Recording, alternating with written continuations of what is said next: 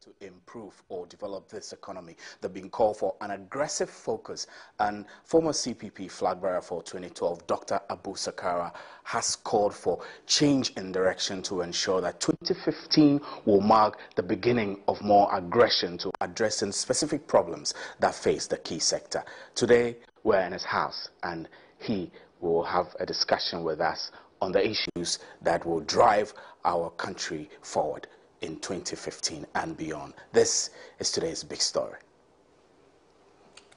Thank you very much for having us. You're welcome. It's coming to your place to have this chat. How are you, sir? I'm well, thank you very much, and Good. Happy New Year to you. Well, Yes. many happy returns. Now, Yes. the year has begun, and the country has faced quite a number of challenges. One is corruption. We've dealt with corruption from the beginning to the end of the year. Many interventions government announced that it put in place to resolve the issues of corruption. Some yielded results, some of the results we don't see. From where you stand, what should be the renewed focus of those in charge of the leadership of this country if we're to make any progress? I think the first thing is to deal with it as a comprehensive problem. Often when we make claims about corruption and charges about corruption, we look at it at an individual level. Of course, it happens at an individual level, but it happens within an institutional context. And the key thing is to know the checks and balances in the system that would limit opportunity for corruption. And then also look at the cultural and social changes and attitudes that are needed to curb expectations of individuals and of course of ourselves as to reduce the incidence and the temptation for it. And then at the individual level to ensure that, we ourselves adhere to value systems that prevent us from engaging in that. And of course that there are punitive measures to make sure that, it's corrected. Now, when you look at the institutional part of it, which is where the larger part of public discourse is concerned at the moment, we have had key calls for institutional measures that will limit the areas of responsibility of the presidency to ensure that there are areas of independent appointment by other bodies that will reduce the number of people who are beholden unto him so as to limit the possible abuse of power. Yet, time and time again, we have seen no significant change in this. We have also asked that the legislature and the executive, we should ensure that members of parliament are not made ministers, so that the executive will be more independent of the legislature and vice versa. Is this something that could help with curbing corruption? I think it is, in the sense that we all are aware that if you are both a player and a referee, you cannot be expected to have a fair match. That's right. So if the executive are with the presidency and the legislators are checking, and there's no possible, I would say, enticement to become a member of the executive, then you have more autonomy and independence. And that itself is an institutional check mechanism. So people think about it as the appointment. It is not about the appointment. It's about the two institutions and how they can best act as a check on each other to curb areas of willful abuse of office. Thirdly, we look in our society. We all are part of a culture of our society with certain expectations. And I was at a university very recently giving a talk, and I said, look, most of you here, when you finish, you are going to go to some big man or the other to help you get a job. And if he's your relative, you expect that you will be the one who gets that job. Part of that expectation contributes to nepotism, and itself part of corruption, even though culturally people don't see it that way. You see, and there's all this big man syndrome of, gifts and what have you. So all these things are an integral part of it. And when people live in a society in which they expect that and demand that, it all contributes towards it. So if you want to see the end of it, don't expect it. And everybody has a role to play in that. Coming down to the level of individuals, I think the issue of the value systems and the ethics of the society, these are all things that we need to revisit anew. The value systems only come to life when there's a strong sense of national purpose and a vision. And this is what we had at the beginning of the Republic, where there was a strong leadership that focused on what is the national purpose, what is the driving vision, and the values that emanate from it, and the principles that adhere it. Some of them are ideological, but some of them are also universal to the society, and they help to bind all of us into a certain mode of behavior. If you don't have efforts on all these three fronts, and you simply expect that by punitive measures alone you declare it and it will end, then it won't work. Then it won't end. And the fact that we've been calling for it and it is not ending suggests that maybe our approach to it needs to be revisited, and we need to look clearly and frankly and honestly, not that you say, you know, Mr. X is the person responsible and the rest of us are angels. No, but that we are all part of the milieu, and we expect certain standards of behavior of people in office, and also we ourselves as part of the society. So in that sense, then you are approaching it in a comprehensive way. Now let's fast track it and move it away a little bit from corruption. If I ask you, as in your position as somebody who aspired to be to lead our country, and with your wealth of experience, if I ask you to give me a review of how the year for you went for this country, what issues would you pinpoint and bring them to the fore? I think the key thing that comes to light is almost an underlining of the role that the state must play in formatting the path for the economic development. You cannot simply leave it all to the private sector alone. It won't work. It won't work. Excessive Yes, privatization it won't over work. dependence Yes, on privatization. You know, it is not a matter of the private sector being good and public sector being bad. The private sector has a role to play, and the public sector has a role in creating the framework within which that private sector works, and ensures that it goes beyond just providing an enabling environment, particularly when the private sector is weak and small at our stage of development, to providing an empowering environment, so that it goes beyond where we take specific measures to ensure that we turn what is a comparative advantage in our resources you feel that within the into year, a competitive advantage. You feel that within the year the private sector was not empowered enough? No, I feel what I'm saying is that within the year we have come to fully realize that without taking state responsibility and lead role. and state lead role and measures to intervene, are you with me? Yes. We cannot simply leave it to the private sector.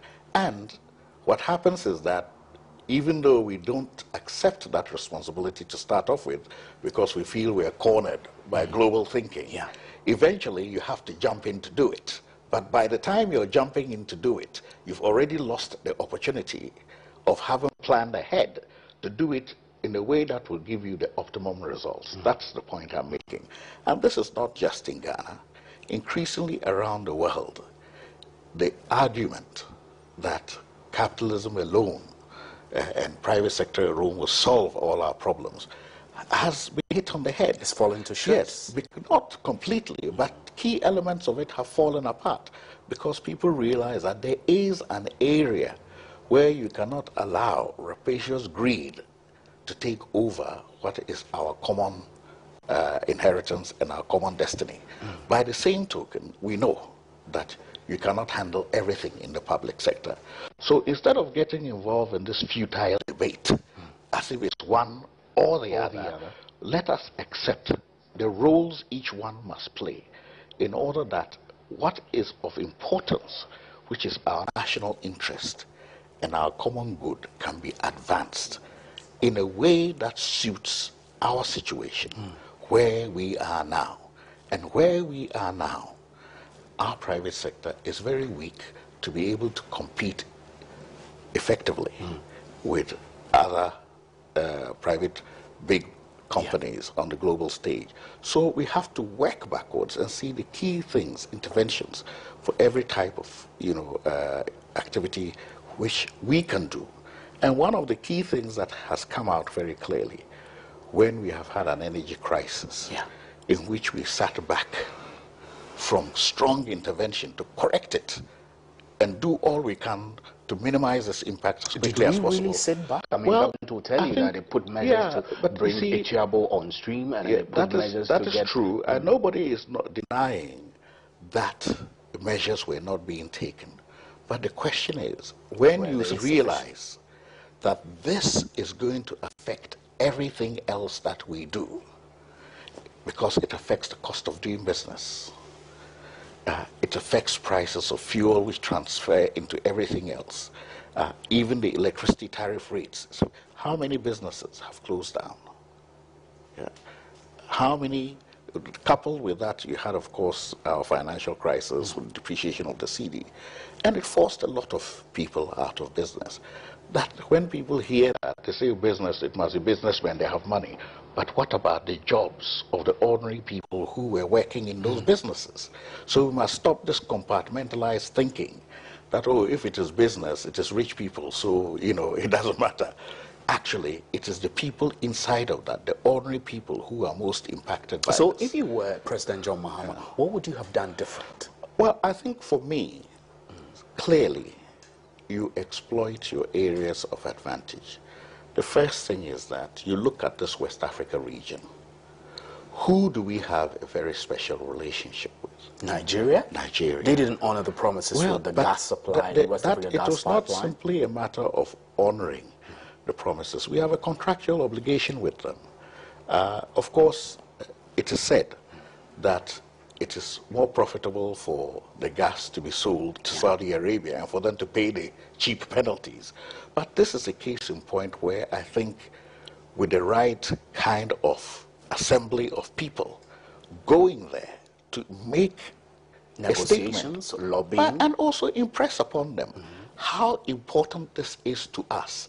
It may not be important to them because in their economy, this is a very small thing. And in all probability, it may even miss the radar of the president because this is not something which, is very big for them. But if we let people know the state of urgency we are in and how important it is to us and demonstrate that, then I think we would have got perhaps a different response. And these are the kind of things where we have to, sit up and take the lead, just to show that we really are desperate. And because of our special relationship in the region, we need you to do something for us on this particular one, because it's going to affect everything else in the economy. Secondly, even the Atwabo gas plant. I think that when things have a high order priority, sometimes we have what is called management by walking about, which is to say you're not going to do anything particular, but the fact that you are pacing about restlessly like a lion around the shop floor makes people sit up and press more. And also sometimes it allows you to see the bottlenecks which may be missed, so that at the end of the day we can have faster delivery. So you feel the president is not in touch with the situations that I feel that the way we have managed it as a country has not shown the level of urgency that was needed, bearing in mind the degree to which it has such a pervasive impact on the entire economy.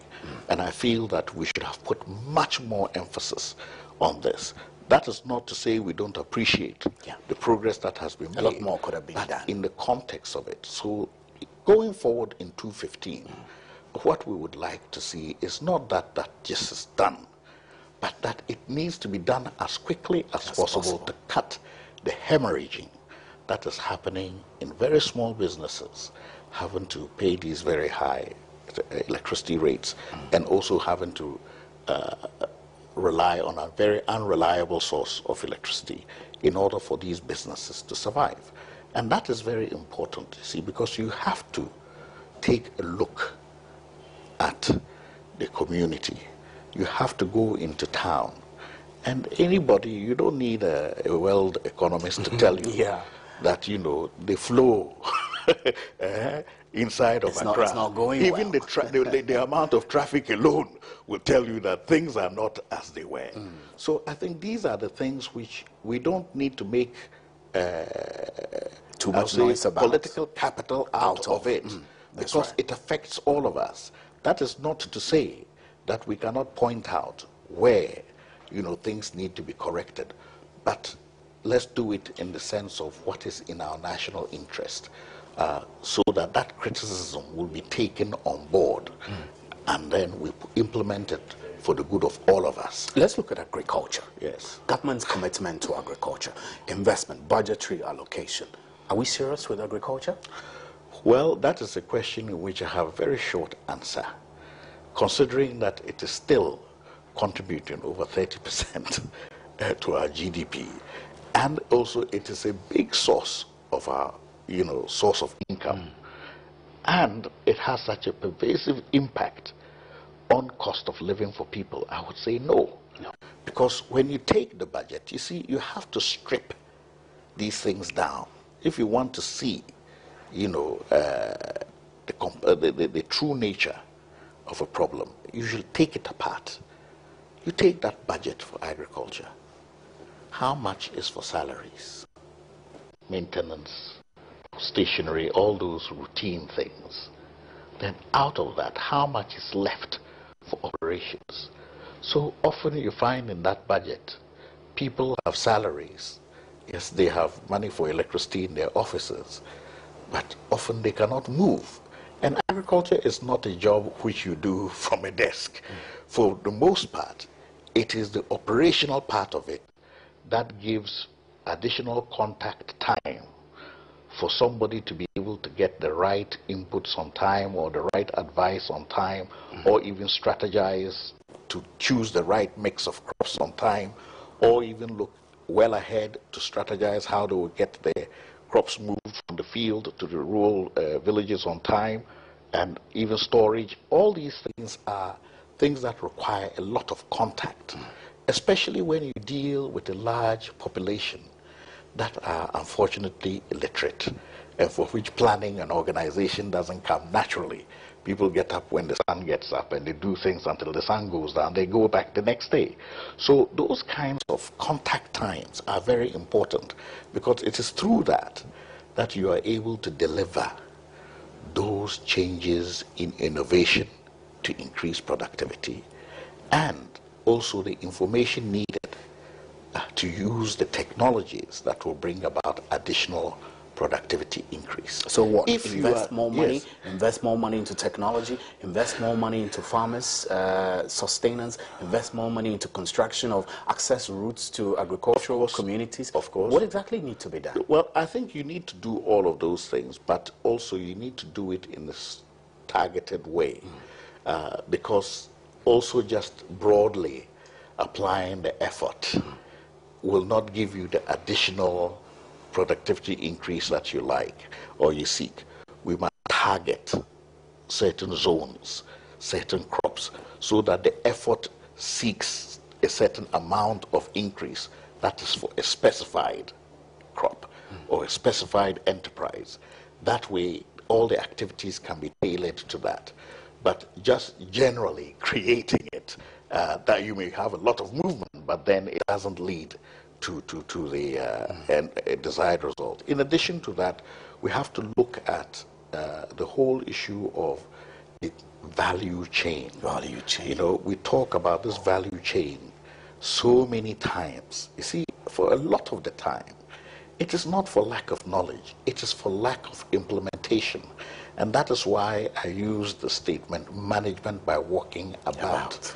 If the supervisors are not supervising, then the supervised are not doing what they should do. Those are all small, small things along the line. We need to get them done at the right time.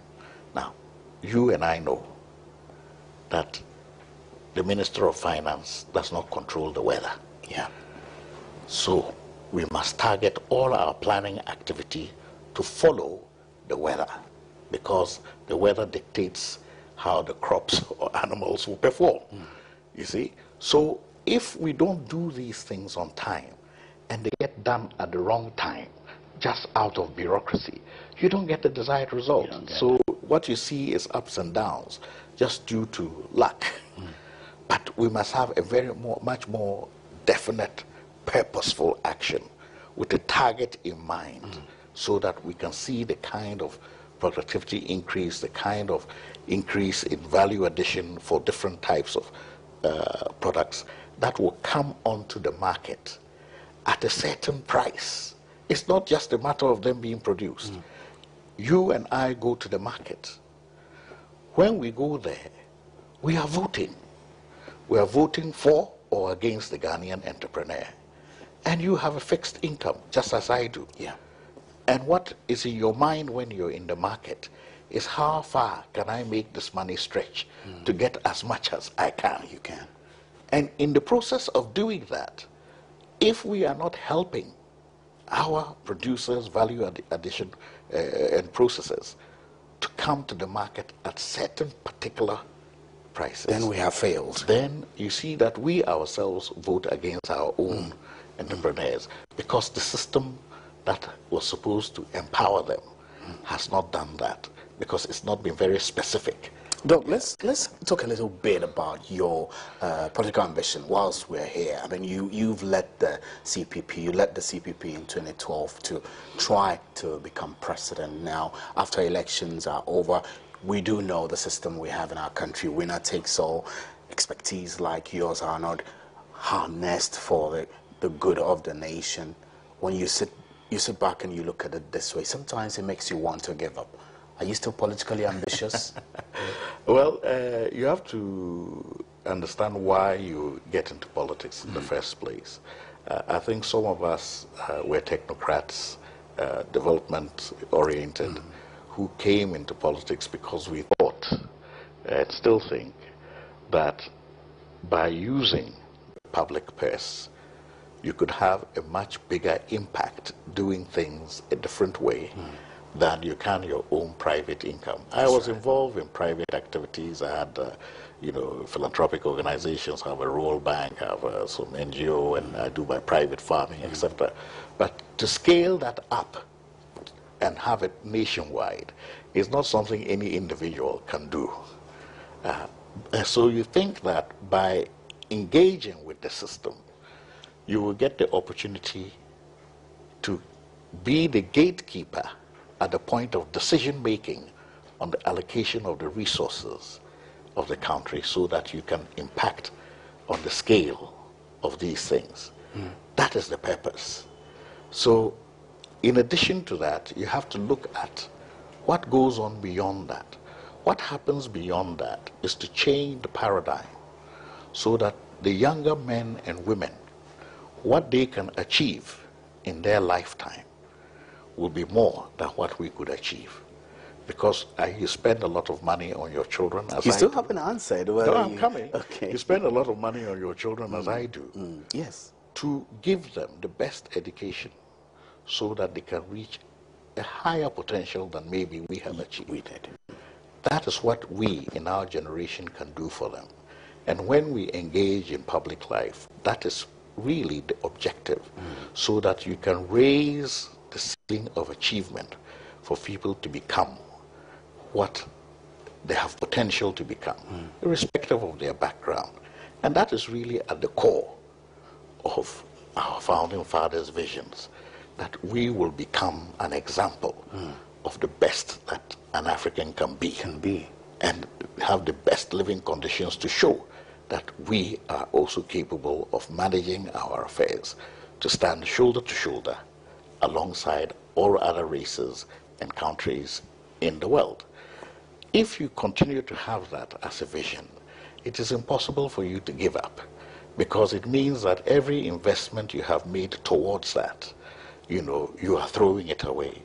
But it does not necessarily mean that you will always be pursuing one particular strategy of seeing that vision come into being. It may be that there may be other ways in which you can have a greater impact. Are you looking at these other ways? I have explored. In fact, I have continued during this period to look at, basically social entrepreneurship in agribusiness, where I'm not only working on my own nucleus farm, but I'm involving some villagers in the process as well to impact on their lives, but at the same time scale up the operation to have a bigger impact. But direct, active political party politics, it's going to take a back seat. No, I don't think so. Because are you going to put yourself up for the flag bearer of CPP again? Well, I think it's something which is a very different kind of question. I think when we talk about, pursuing political engagement, I think I will always be involved in that because I don't see that what I do in life to try to improve myself, improve other people around me is different. For me, that boundary does not exist.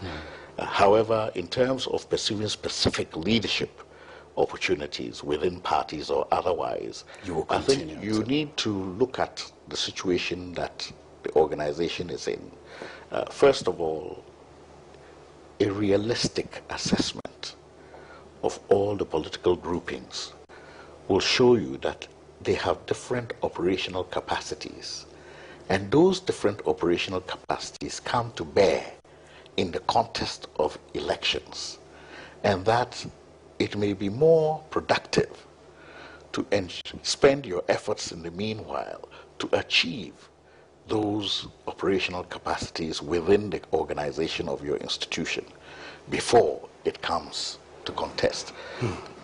And I think that is very important because, you see, if you go to a horse race, you will see them parading the horses, and people will start betting on the horses because they like the build of the steed, and they think it can really do well, etc.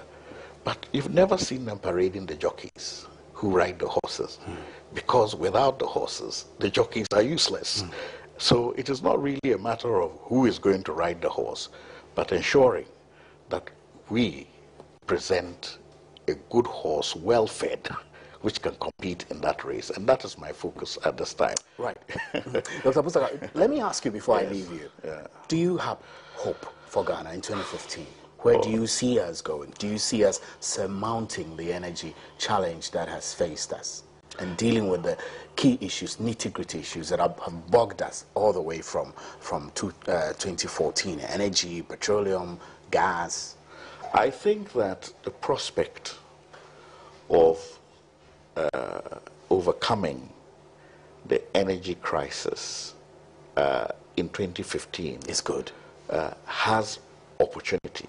Okay. But I think the leadership needs to run or ride gunshot on that carriage. Right. We can't afford to sit inside and the do carriage. The same old we must things. sit on the carriage and make sure that it doesn't deviate anywhere and it gets right to the destination on time. I think this is what we need to see. Right. So there's a prospect of that with several of the interventions that, although I would think that it will be later rather than earlier in the year. But being in opposition, we have to demand that it is earlier. Right, Dr. Sakara, we're grateful for your time very on much. today's Big Story. Dr. Sakara joined us on today's Big Story to share his expectations with that and some of the things that he would like to see. My name is Stephen Anti, and we'll be right back with Interactive. Do stay.